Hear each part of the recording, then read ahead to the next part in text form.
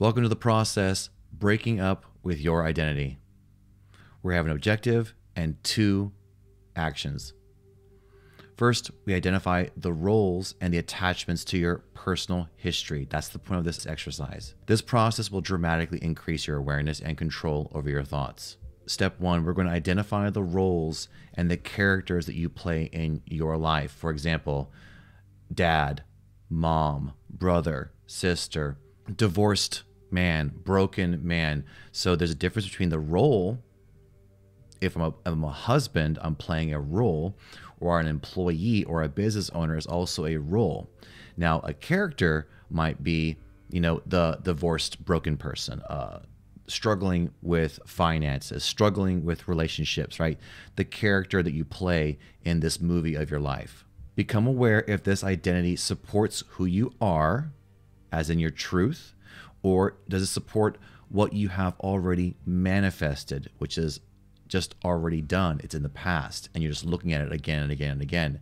So does it support the truth of who you are as an infinite being, or just what's already manifested in your physical world? Then we want to identify the thoughts that support the roles and the behavior, right? What are the thoughts behind these roles that you just identified?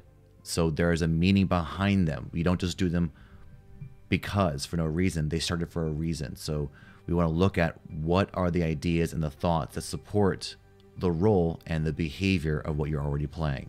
Does this role and behavior support the reality that you want to experience, or does it support what you are observing? Is this who you want to be, or is this what is already manifested? Once again, when making choices and decisions, notice the thoughts in your head. Quickly acknowledge if they are familiar or new. Your body will answer this for you. Then choose to drop the story and the data that is your excuse to not choose the most empowering choice available to you. Now, think of what role and behavior will you choose in freedom to choose, such as loving like you'll never get hurt.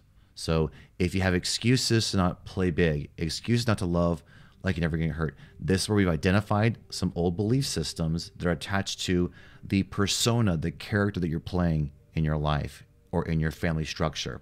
Once we identify those, we can then choose to drop them so that we can step into the freedom of who we truly are. For example, loving like you'll never get hurt.